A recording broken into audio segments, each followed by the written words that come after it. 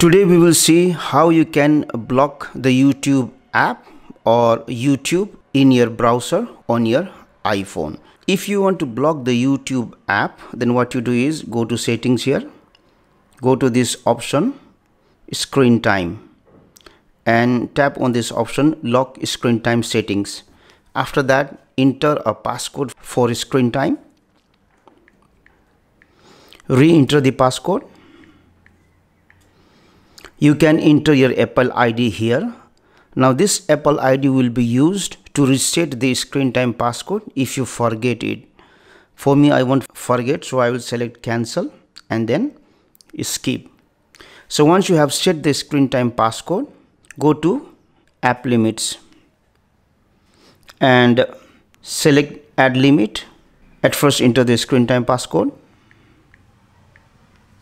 Then pull the screen down and in the search box you can search for YouTube and then add.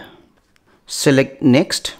Once you have added YouTube application here, you can set the time limit. So if you select 1 hour, then anybody who is using YouTube app can use the YouTube application for 1 hour only.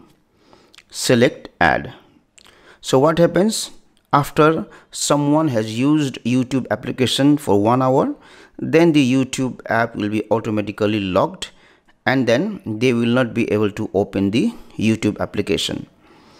Now, suppose if you want to block YouTube on the web browser such as Safari or Chrome, what you do?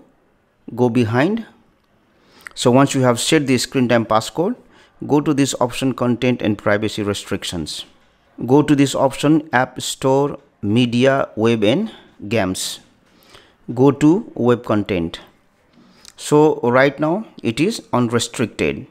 So what you do is select this option limit adult websites and then under this option never allow, you have to add this website youtube.com. So when you add the website, you have to select on this option add websites and then you have to enter the full URL for the YouTube application. Now you can see I have entered YouTube.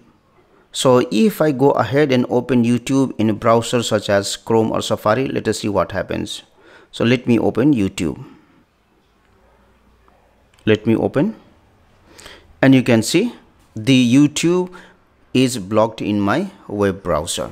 So in this way you can block YouTube on your iPhone. Thank you for watching the video.